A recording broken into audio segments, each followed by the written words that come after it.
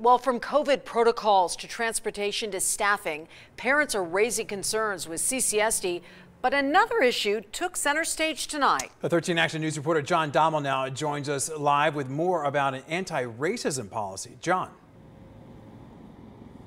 Well, Todd and Tricia, one of the biggest talking points tonight was the anti-racism policy, and many of the folks out here were left wondering why it's taken so long to put it together.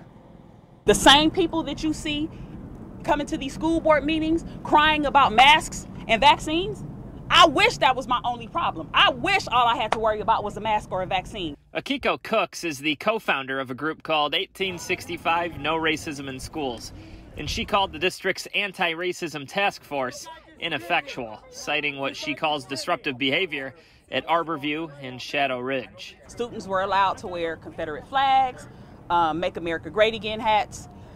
Our students are traumatized.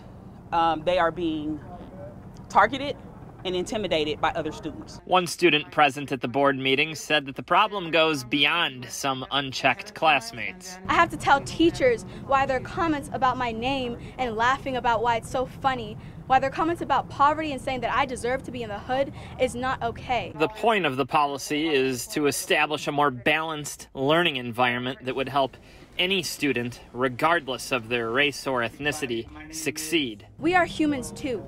We are students too. And I deserve to have the same education as my other peers. And an update was given, further defining the completion date, and it was also announced that critical race theory will not be included. So the district, Superintendent Jara, this is on you. You had 2.5 years.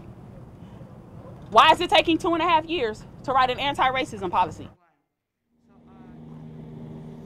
And a first draft of that anti-racism policy is expected to come sometime in October, with it being fully endorsed and adopted by the school system come January 2022. Reporting live in Las Vegas, John Dommel, 13 Action News.